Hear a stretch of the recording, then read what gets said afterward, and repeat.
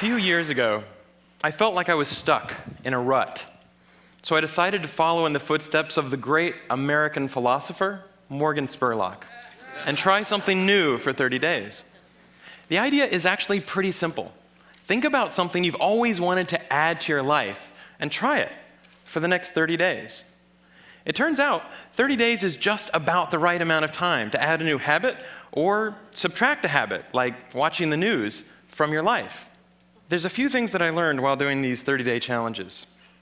The first was, instead of the months flying by forgotten, the time was much more memorable. This was part of a challenge I did to take a picture every day for a month, and I remember exactly where I was and what I was doing that day. I also noticed that as I started to do more and harder 30-day challenges, my self-confidence grew.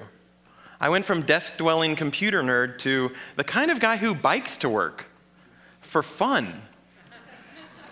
Even last year, I ended up hiking up Mount Kilimanjaro, the highest mountain in Africa. I would never have been that adventurous before I started my 30-day challenges. I also figured out that if you really want something badly enough, you can do anything for 30 days. Have you ever wanted to write a novel? Every November, tens of thousands of people try to write their own 50,000-word novel from scratch in 30 days. It turns out, all you have to do is write 1,667 words a day for a month. So I did. By the way, the secret is not to go to sleep until you've written your words for the day. You might be sleep deprived, but you'll finish your novel. Now, is my book the next great American novel? No, I wrote it in a month. It's awful. But for the rest of my life, if I meet John Hodgman at a TED party, I don't have to say, I'm a computer scientist. No. If I want to, I can say, I'm a novelist. So here's one last thing I'd like to mention.